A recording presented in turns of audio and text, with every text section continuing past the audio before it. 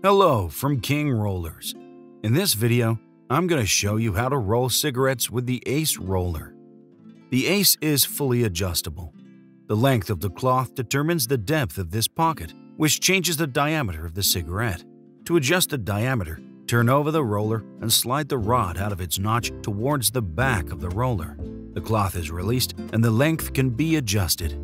To lock the cloth back in place, slide the rod towards the front of the roller into its notch. To begin rolling, make sure the rod is to the back and the pocket of the cloth is in the front of the rod.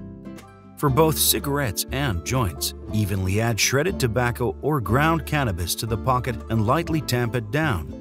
It may take a little trial and error to figure out how much to add, and of course, this will change depending on the diameter and length you are rolling. I'm leaving a little space on one end for a cigarette filter. You can also use glass tips and cardboard crutches, or you can roll without.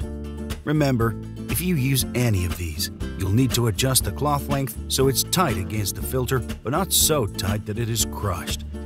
Use your thumbs to slide the cloth away from you, removing any slack. Now, slide the rod towards you to close the pocket, while continuing to push the cloth away with your thumbs. Depending on how tight it is, it can also help to roll the rod handles away from you as you are pulling them towards you. Once the rod has closed the pocket, add the rolling paper with the sticky side up and nearest you.